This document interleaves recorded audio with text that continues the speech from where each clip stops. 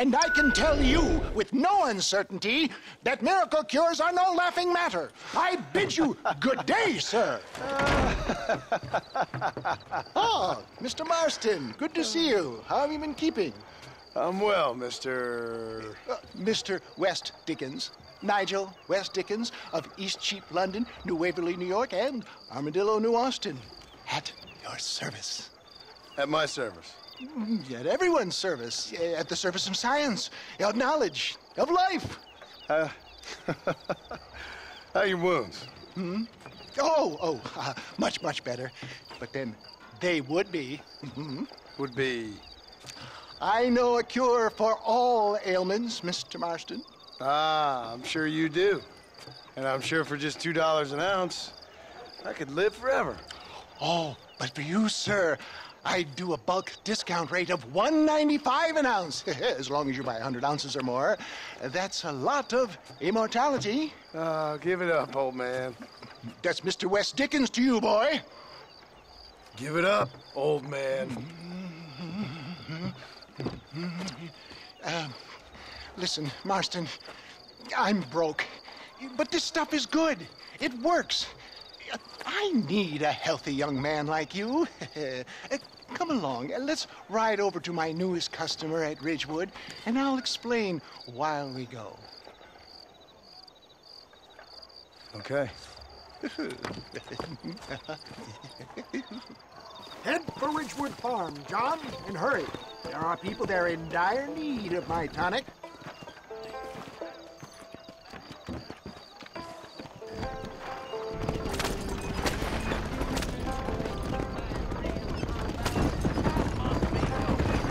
I heard about you, Mr. West Dickens.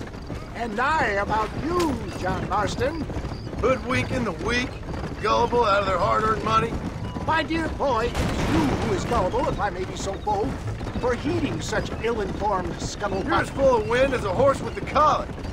I have been blessed with the gift of language, and for that I will not apologize. But the West Dickens elixirs speak for themselves. My thousands of happy customers attest to that. Those men trying to kill you didn't look so happy. Skepticism is the bastard child of progress, John. Knowledge makes a fool into a doubting Thomas. It's the cross I bear as a pioneer in the fields of commerce and medical research. You seem to be mistaking me for an idiot. If my tonic is such a sham, how do you explain the fine fettle in which you find me? Last time you saw me, I was knocking at death's door. You should thank the doctor for that. I reckon you were acting it up worse than it was. Act I can, John. A more convincing Othello there has never been.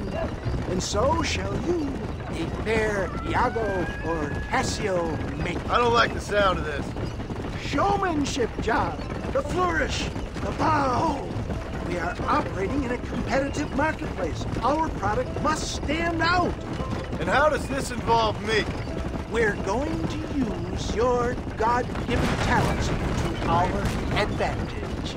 I'm really starting to regret I'll drop this. you off at the outskirts of Ridgewood. That way it won't look like we came together. Once I'm set up, saunter nonchalantly into the crowd that is sure to be forming. Eventually, I will call you up to try my tonic.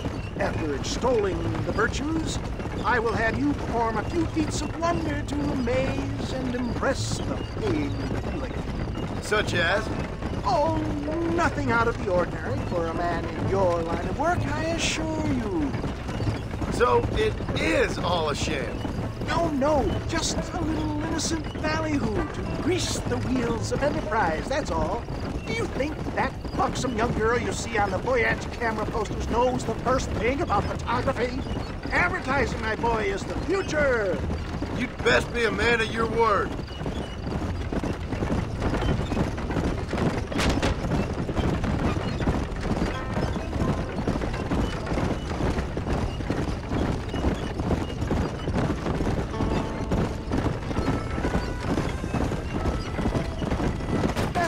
Alight here, dear boy, so no one sees us arriving together. See you shortly, and remember, showmanship.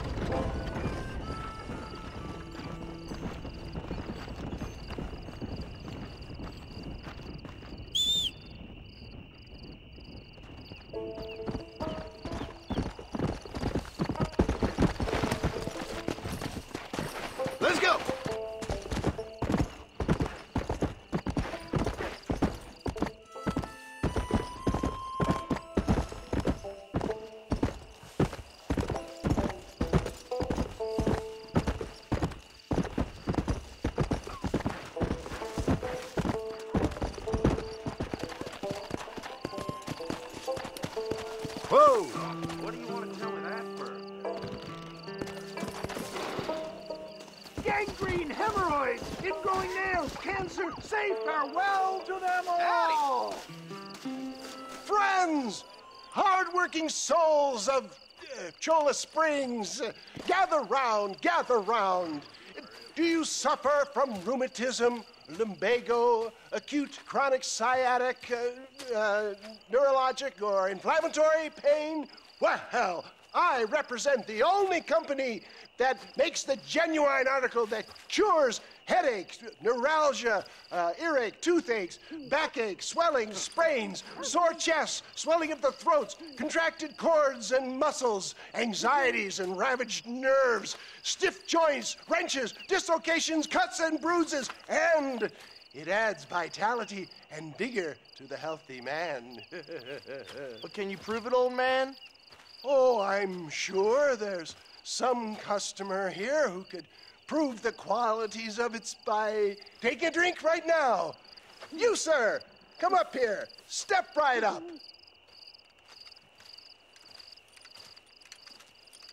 That's the spirit. Ladies and gentlemen, pay close attention. This poor, wretched volunteer, entirely unknown to me, will demonstrate the effects of Dr. West Dickens' own patent tonic. Be you a cowpoke or athlete, this miraculous elixir developed with the wisdom of the East keeps the muscles supple and relaxes the cords. It loosens the joints and gives a feeling of youth and vigor to the whole system. Not possible, I hear you say. Well, doubt no longer. Faith can move mountains, but I ask not for faith. I am a man of science, and today science will be vindicated. Your eyesight is greatly improved. Is that not so, friend? If you say so. That's right, it is. You heard him. What a good sport you are, sir. Now, gaze over yonder at that porch. If you squint, you may just be able to make out the skull that's hanging there. Go ahead, friend. Shoot that skull and demonstrate the miraculous eyesight you now possess.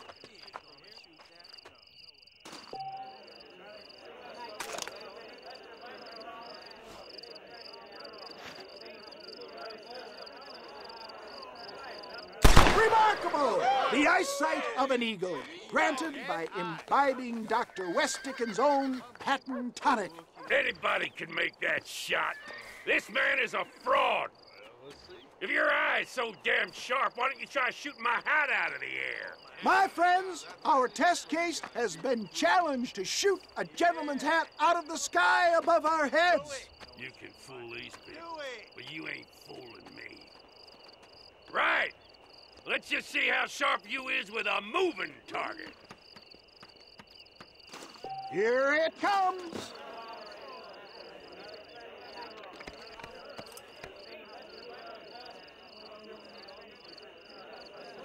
Get your weapon at the ready. I thought we was here to see.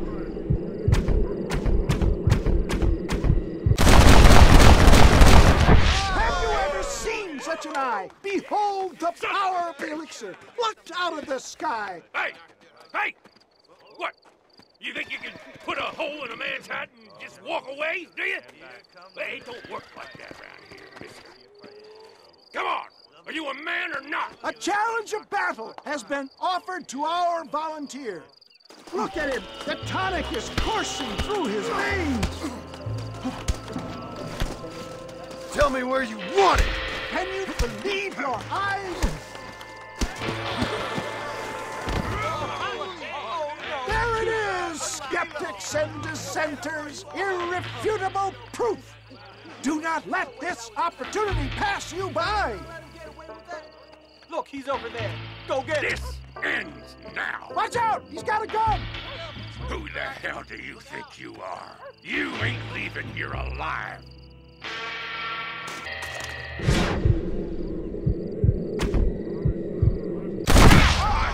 Marvelous shot, dear boy.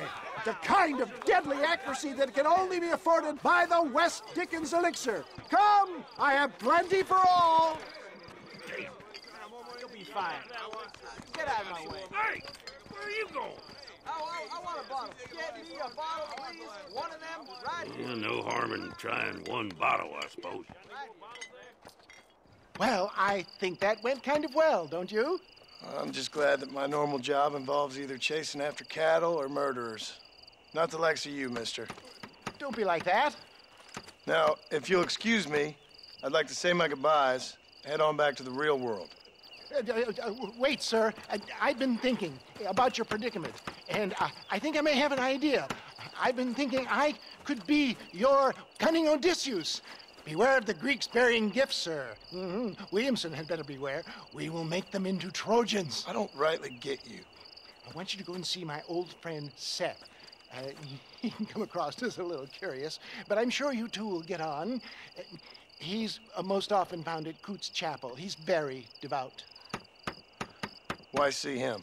Because between him and me, we can get those gates to open for you, and you can walk right in, just like in Homer's great Trojan yarn!